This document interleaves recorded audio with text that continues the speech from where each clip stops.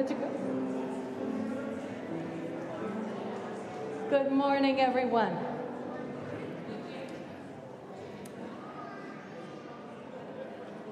It's wonderful to see you.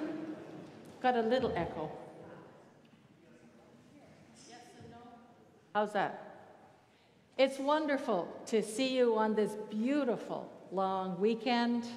The most sunshine and warmth and lovely start to this summer season. So wonderful to have people here and join us at Pacific Spirit United Church. My name is Deborah Lang, and I'm one of the ministers here. I have a couple of announcements, and one is this is your last opportunity. If you haven't had a chance to sit in our sample chairs, they're at the front, and you can do that after the service. We're going to be making a decision to purchase some additional chairs, so your input is very valuable to the committee who's been working really hard on that. So at the end of the service, if you'd like to come up, they'll have some sheets for you to fill out your preferences, and you can do that. Secondly, on June 5th, we are having a time for people who would like to join the church to come and make that statement and commitment and have that welcome. So we have some people who are ministers whose membership was in the region, and they're coming to join the congregation. We have some people who are transferring from other churches, and we have some people who would like to just come and be a member for the first time. Now, you can be a member whether you've been here 2 weeks or 2 decades. And what happens is your name ends up on the historic roll to say, I was here, and this was important to me. So please give us a call, either me on my email or at the church office, and let us know if you'd like to become a member on June 5th, and we will have a warm and wonderful welcome for you. We come today in the light of God that is all around us, in the beauty of the sunshine, and we remember the light of God that burns always in our lives.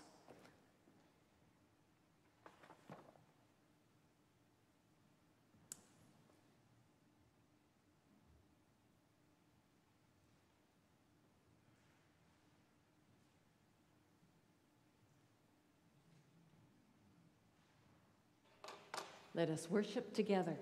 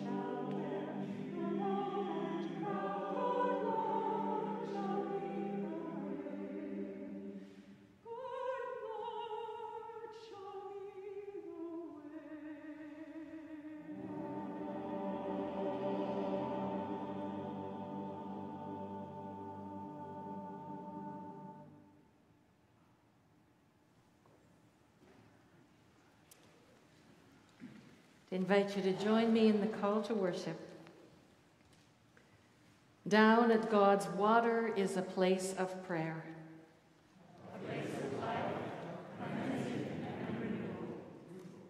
The water of God invites us to come and heal.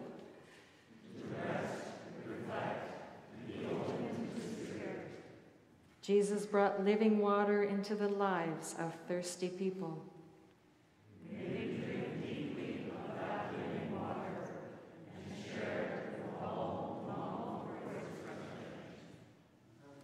Let's join together and sing. Shall we gather at the river?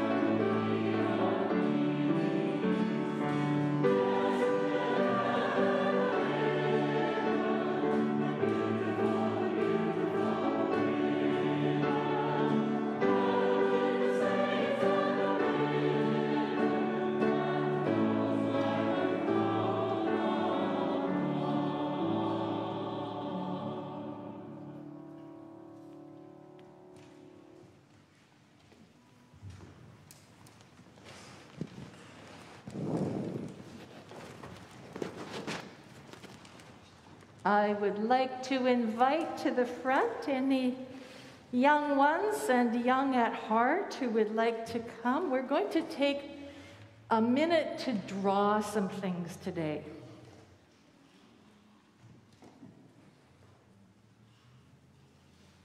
So, Joanne, did you want to come? Sebi, did you want to come? I don't know. Jerome, do you want to come? Come on up. Excellent. Nice to see you. Now, we're going to be right around here, but I'm going to ask you a question first. When I come to church, and I'm going to talk a lot, which I'm going to do today, I bring this with me. You know what that is? Water. Water, exactly. What color do you think this is? White, clear. Do they make a crayon that color? No, they don't. Water doesn't seem to have much color. But we're going to talk about water and color. So, if you were going to draw, where do you see water? From the clouds. And in the ocean. So what color is the ocean? Blue. Blue. All right. So, Sebi, why don't you draw blue ocean? And Jerome, do you draw? Yeah. Do you want to draw some blue ocean too? What color blue would you take? All right. We got blue ocean. Where else do you see water?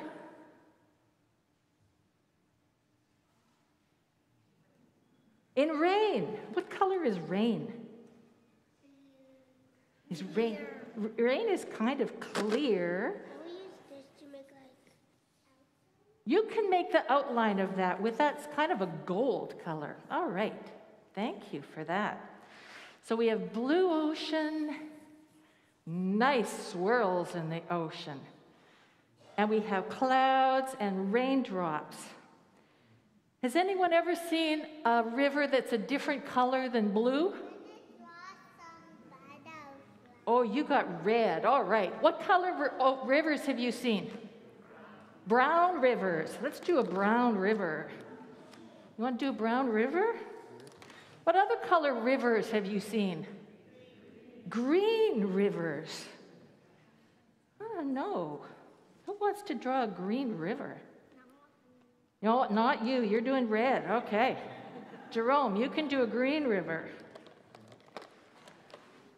What about, has anyone been to China? They have a very famous river there. Yellow River. Who knew there was a yellow river? What makes a river yellow? What is it? The minerals? Maybe. Oh, Jerome's got a yellow river going. Excellent. Now, what about, let me think. Do you ever eat fruit that's juicy? Like, what's your mango? What color is a mango? Yellow. Yellow. All right, we can draw a mango, a juicy mango that's got some water in it. Nice. I'm gonna draw another color. Now, what about, I'm going to draw a face here because I want to ask a question.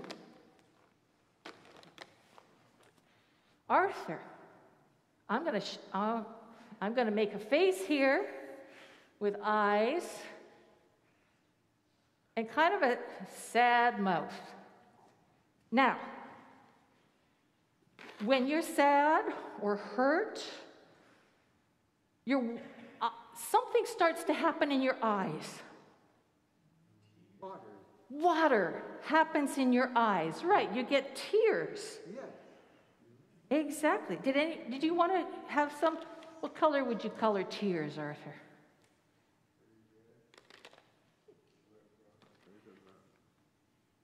There's a brown.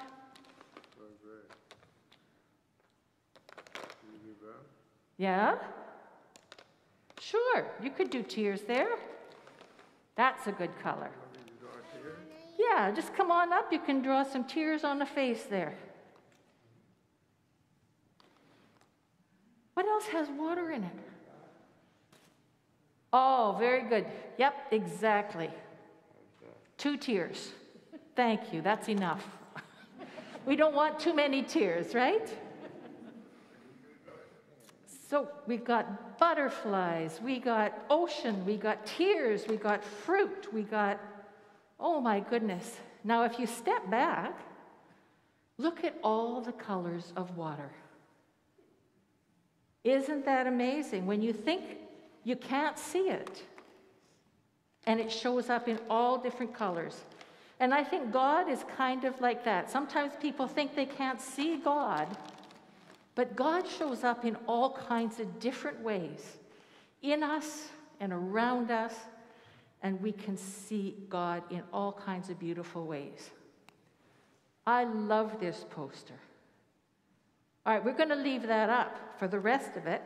And we have 2 people, Shirley and Chris, who are going to share in Godly Play. And so we'll put the crayons back here. And at the end of the service, if you want to come back and draw more, you can do that. You people are fantastic. Thank you. Have a wonderful time with your leaders in Godly Play. Thank you.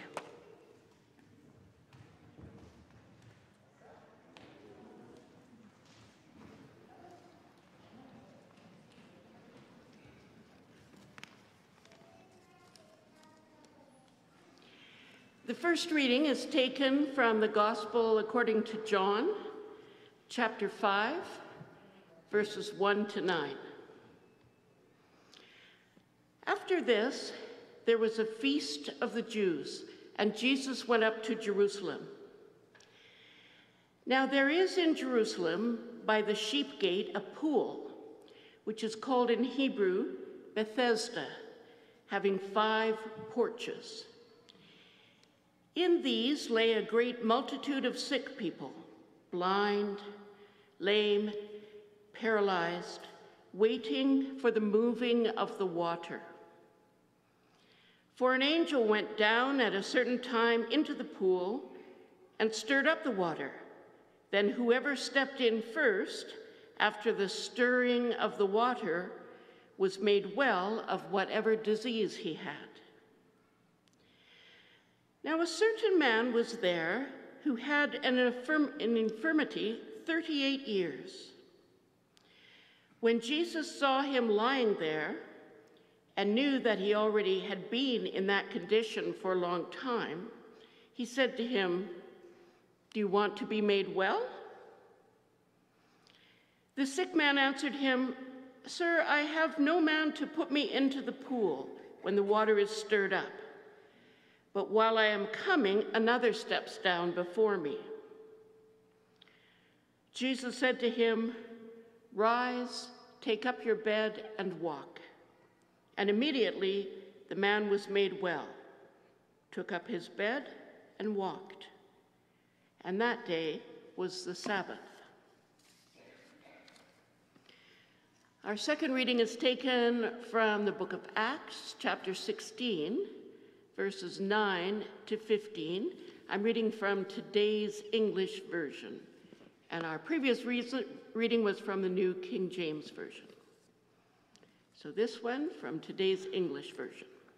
That night, Paul had a vision in which he saw a Macedonian standing and begging him, "Come over to Macedonia and help us." As soon as Paul had this vision, we got ready to leave for Macedonia, because we decided that God had called us to preach the good news to the people there.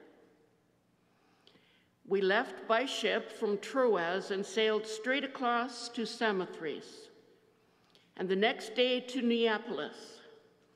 From there, we went inland to Philippi, a city of the first district of Macedonia. It is also a Roman colony. We spent several days there. On the Sabbath, we went out of the city to the riverside, where we thought there would be a place where Jews gathered for prayer. We sat down and talked to the women who gathered there. One of those who heard us was Lydia from Thyatira, who was a dealer in purple cloth. She was a woman who worshiped God, and the Lord opened her mind to pay attention to what Paul was saying. After she and the people of her house had been baptized, she invited us, "Come and stay in my house if you have decided that I am a true believer in the Lord." And she persuaded us to go. These are stories of our faith. Thanks be to God.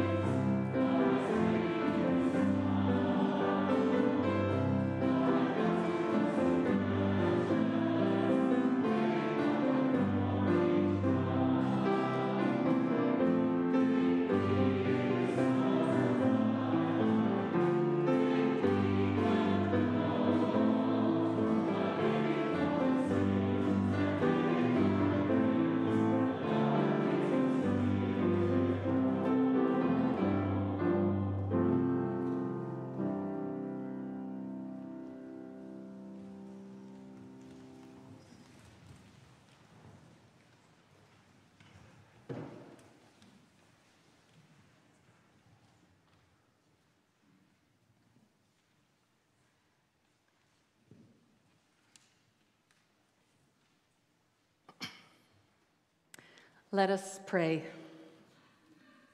May the words of my mouth and the meditations of our hearts be acceptable in your sight, O God, our rock and our Redeemer. Amen.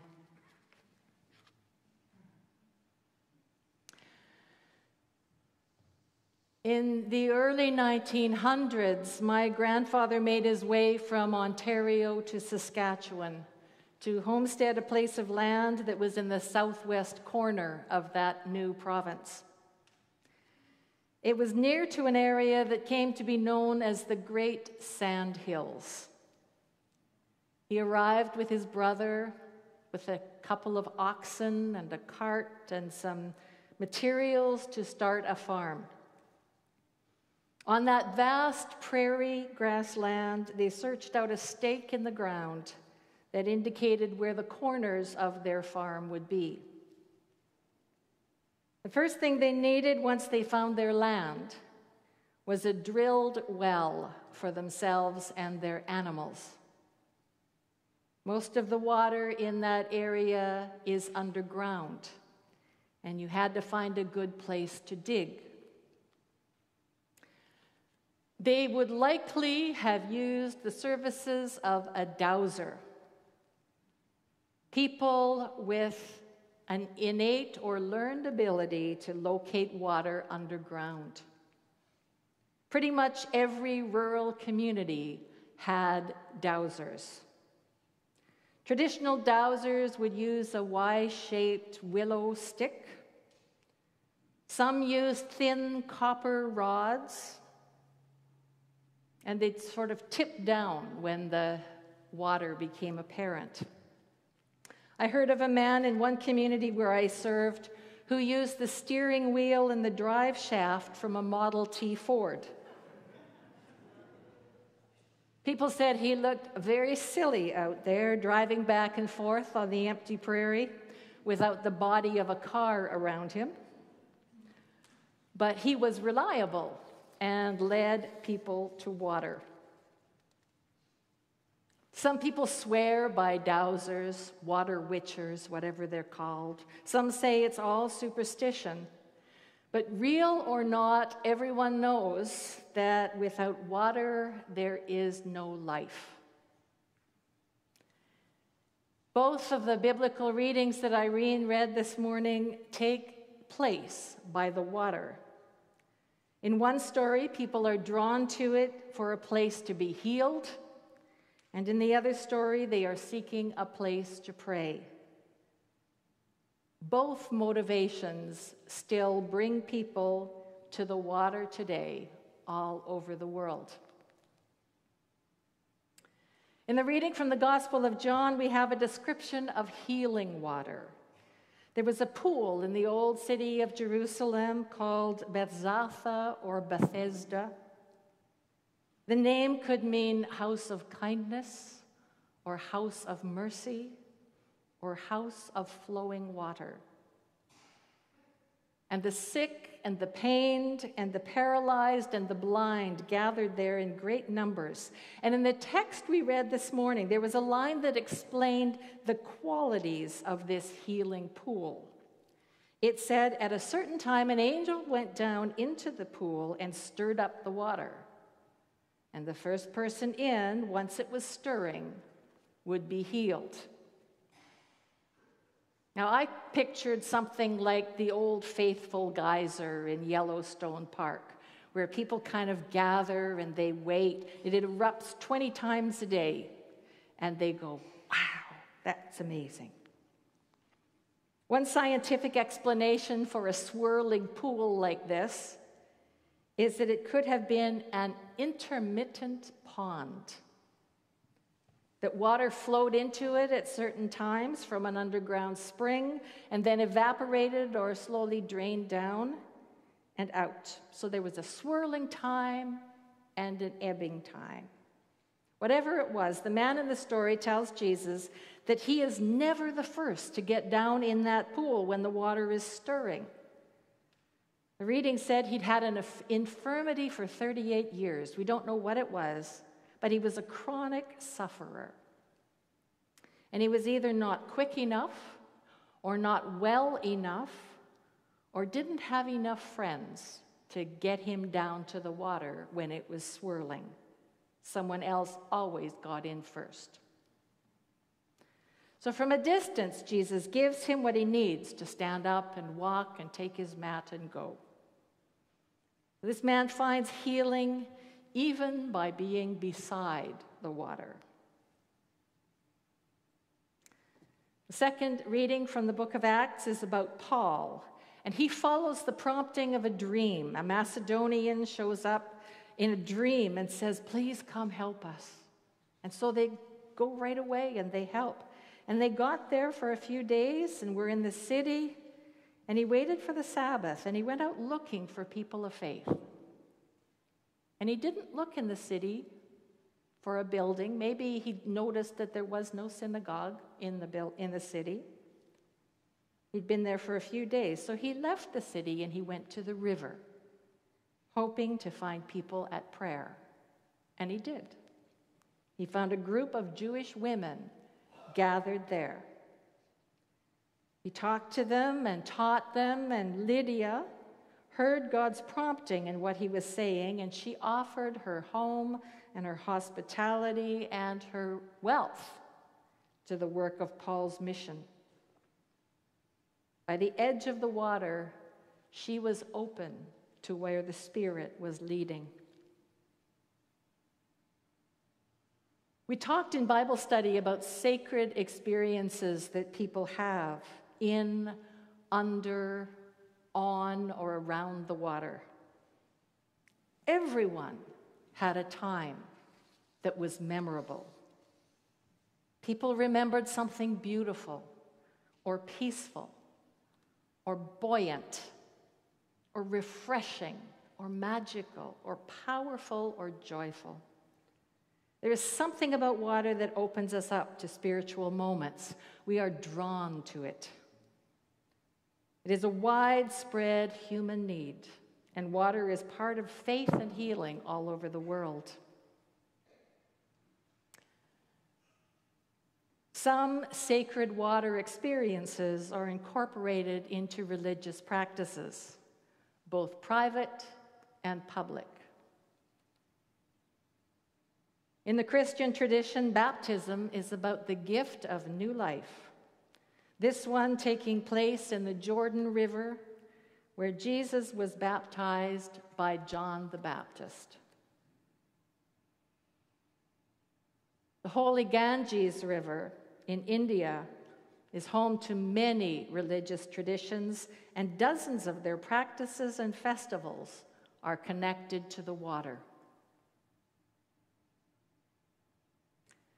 There are religious traditions that are thousands of years old, like the Jewish celebration of Rosh Hashanah, when people gather by the water to release their sins and start again. And there are more recent celebrations, like this Epiphany celebration. Maybe only 30 or 40 years since they've been doing this, people come to celebrate the coming of the light in the frozen January lakes in Russia.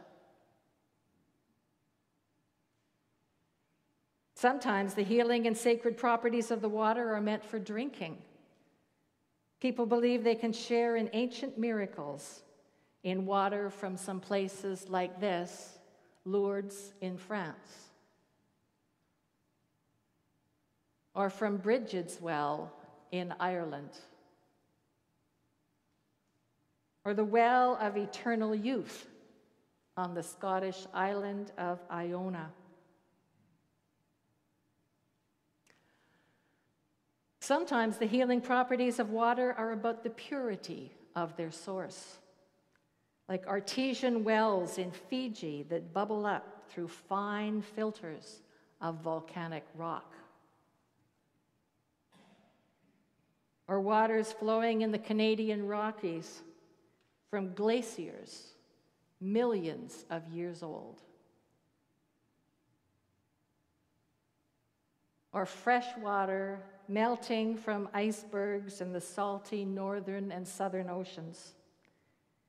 Tasting and drinking and touching pure and miraculous water is healing for many, and people make pilgrimages to find and experience these places.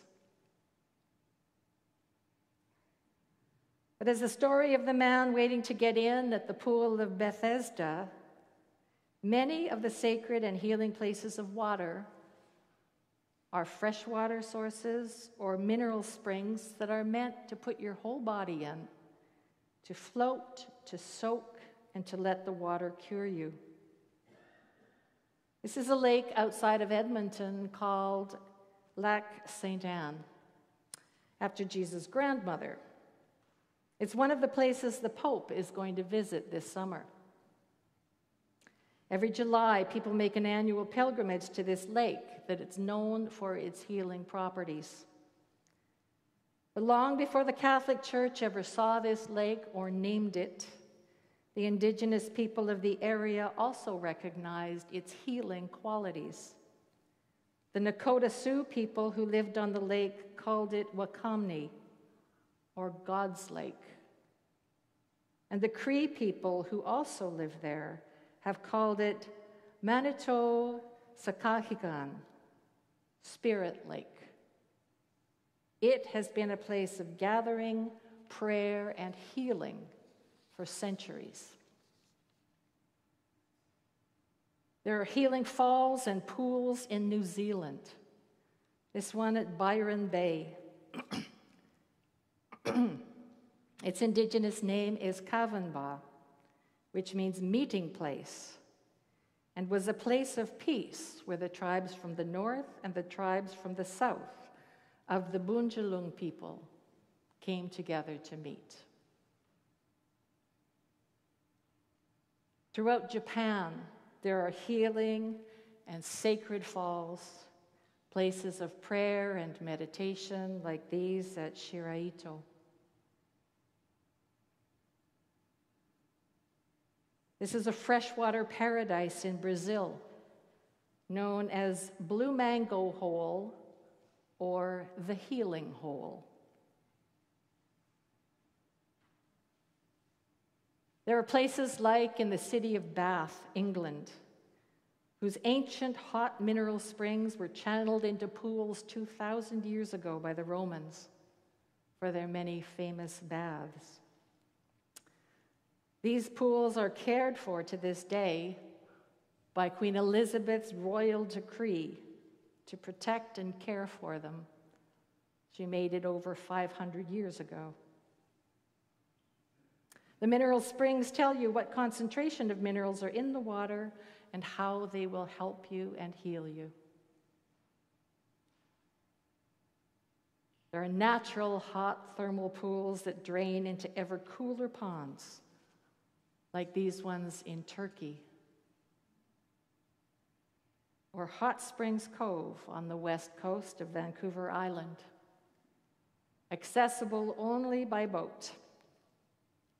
Members of the Asuhat First Nation are hosts and guardians of the water and the surrounding park. This hot spring is in Kitagata, Uganda. It's called Milago, after the region's largest hospital. This is an outdoor hospital. Every day sees hundreds of people coming here to find healing and community and comfort. From the pools of equatorial Africa to the Blue Lagoon in Iceland, people make their way to find warmth, healing, and relief. Some of the minerals are incredible salt concentrations that color the water, like in Hillier Lake in Australia, the Pink Salt Lake. Traditional Aborigine people have a creation story, a Dreamtime story connected to a great snake who came and turned the water pink. And of course, there is the Dead Sea in Israel. Its super-concentrated salt composition gives incredible buoyancy that relaxes joints and muscles and allows you just to float. Water brings healing, community, peace, and spiritual connection in many forms. And we are not the only species that longs for that comfort, that warmth, and the sacred gathering that happens in the global gift of water. Zhuangzi was a Chinese philosopher born 350 years before Jesus, and he wrote, "Water is the blood of the earth and flows through its muscles and veins. It is accumulated in heaven and earth and stored up in various things of the world. It comes forth in metal and stone and is concentrated in living creatures. Therefore, it is said that water is something spiritual." We are drawn to water. Even being inside of it gives us life. Real estate people will be the first ones to tell you that they are eager to sell places with even a peekaboo view of the water, because just a glimpse of water is enough to add value. There's a professor from Stanford University named Jane Nichols who wrote a book called Blue Mind. You don't even have to read the book, just the subtitle, and you'll have the whole thing. It's called The Surprising Science that shows how being near, in, on, or underwater can make you happier, healthier, more connected, and better at what you do. Being around water, oceans, lakes, or rivers calms us and elevates positive emotions. Promotes attentiveness, concentration, and creativity. It has curative effects on many health problems, including PTSD, depression, addictions, autism, pain, anxiety, stress, attention disorders. It can hasten healing from surgery, illness, and injury. Being near water has the same health and well-being benefits as prayer and meditation. The water's edge is a metaphor for the place where there is life, there is healing, spiritual fulfillment, the place where there is God. But rivers and waters are more than metaphors. They are entities in God's world who call us to practice justice. Because it is not just us who need healing from the water, it is the water that needs healing from us. It is a reciprocal relationship. Water is under siege all over the planet. There's the great Pacific garbage patch swirling in the Southern Ocean, made of trash and microplastics. It's a trash island the size of BC and Alberta combined. And while aquifers in Fiji and other pure water places send bottled water all over the world, some Fijians are left without fresh water to drink themselves. Irrigation in arid places is drying up rivers and depleting underground water sources. Untreated waste and plastics are pouring into some of the holiest rivers of the world, millions of tons a day. And in too many places, public water is being put in the care of private interests. The world's waterways call us to practice justice, to restore them, to make sure that rich and poor alike have access to water's healing and life-giving properties. As humans so deeply connected to water, we need to learn to use and to manage water with creativity and forethought. One of my favorite writers in the church is an Episcopal laywoman named Diana Butler Bass. She makes her living writing and was struggling at one point with writer's block.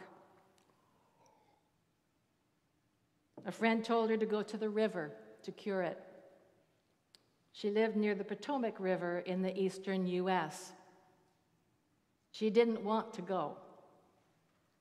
An early European settler named John Smith had written home about the river 350 years ago. Said it was like a paradise filled with fish and wildlife. And she knew that was not the reality now. She thought it would make her too sad to go there. But she decided to go anyway. She saw a very different river than John Smith had seen. It was polluted. The trees were smaller, the water dirtier, the fish far fewer. But the longer she stayed, the more she learned from it. She wrote, "You feel its power, and you feel it fighting for its life. Its currents carry the memory of place, of the native peoples, of the many stories that unfolded on its shores. There are turtles and frogs. A few beaver have returned, as have the eagles. There are cattails, wild irises, and honeysuckle.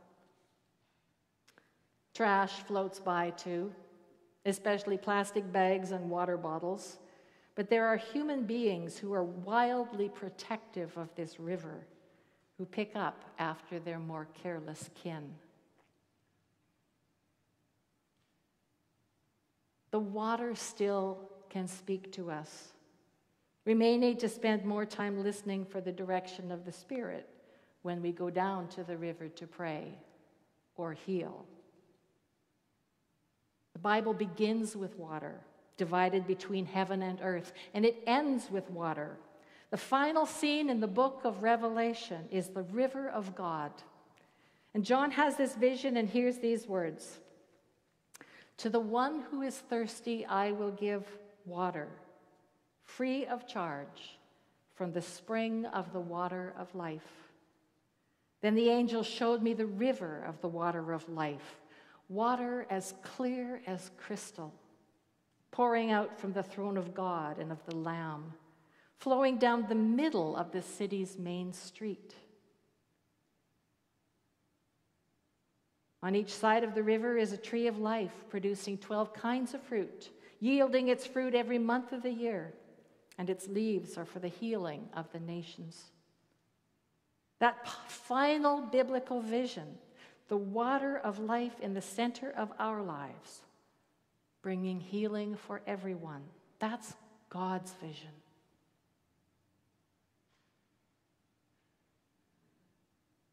A few weeks ago, Bryn sent me the suggestion for a choir anthem today. It was from a 13th century Icelandic poem that was set to music in the last century, 700 years later. It's a haunting, beautiful piece of someone calling for healing. Bryn said learning to sing in the Icelandic language was a challenge. But this song sounds like it was meant for the water's edge and the hope and healing that lies there, both for the people and the water.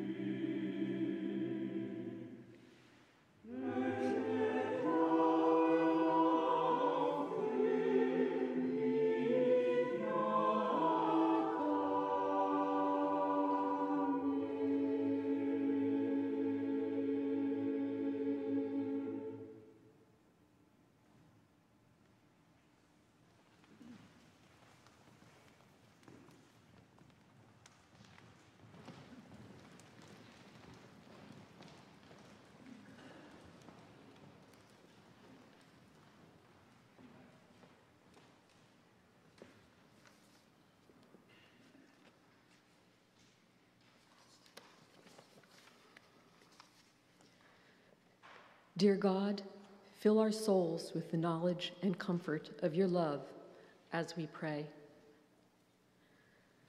We begin our prayers thinking of those across the province, in particular those communities of faith in the Pacific Mountain Region Council. Our prayers are with all of these faith communities, whether they be long-established communities, specialized ministries, or more recently formed plant ministries. Today in the cycle, we pray for the We Are One church plant of Port Hardy, Webster's Hoonok United Church, Weird Church Plant of Cumberland, West Point Grey United Church, West Vancouver United Church, West Bank United Church, West Shore Church Plant of Victoria. God, may you be with these congregations. We thank you, God, for the miracle of water. Thank you for warm, soothing baths, for the awakening and cleansing that comes with the morning shower, for the coolness of a glass of fresh, clean tap water. We are grateful for these gifts of water. Thank you for our proximity to water in this beautiful city. We cherish our walks along beaches, seeing the ships with their hulls at different levels, marveling at the long stretch of mucky sand at low tide. We cherish our walks around Trout Lake as the off-leash dogs enjoy their freedom to fetch, swimming in the lake waters. Our walks and bike rides along the seawall connect us with the beauty of water. Water brings joy, community through shared experience, and connection with God's Spirit. We are grateful for the lakes, rivers, and ocean shorelines and inlets of British Columbia. These waters bring us an abundance of riches: oysters, mussels, halibut, salmon, spot prawns. We thank the original inhabitants of this land who, through their traditional knowledge, have served as stewards, as preservers of your gifts for many, many centuries. We pray that more recent settlers respectfully work with knowledge holders of these traditional ways to continue this sacred stewardship. We pray for all who suffer. We pray for all marginalized people. We pray for the strength and wisdom to recognize and work to change the laws, attitudes, and hatred that negatively impact them. We pray for the family of Chelsea Poorman, the long-missing young Cree woman whose body was recently found in Shaughnessy. We pray for all Indigenous people in Canada as they come to terms with the impact of the residential school system, as they determine what actions with mass graves will help them heal, and as they prepare for the visit of the Pope. We pray also for the First Forward redevelopment of the First United Church site that aims to provide safe and inclusive housing and amenities. The building comes down this week. Help us to end the hatred in this world, the irrational and dangerous fear of those who are different. We pray for the families of those who were killed last Sunday in Buffalo by an individual who hates blacks. We pray for the victims of seemingly unprovoked attacks, perhaps based simply on the fact that the victims are Asian, LGBTQ2+, different in some way. We also pray for all those who carry this hatred in their hearts and for leaders that use this hatred to gain power. Help us to see how we can bring peace and love and work for unity. We offer up our prayers for those in our community. We pray for Karen, recovering from surgery. We pray for all people who are feeling the keenness of loss and grief at this time. We pray for those in need, physical need, spiritual need. God, hear the prayers in our hearts as we now think of those who need your love and our love.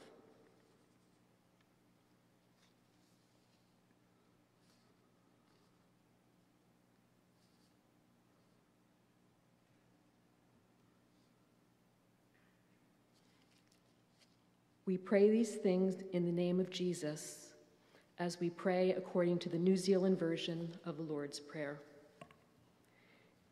Eternal Spirit, Earth Maker, Pain Bearer, Life Giver, Source of all that is and that shall be, Father and Mother of us all, loving God, in whom is heaven, the hallowing of your name, echo through the universe.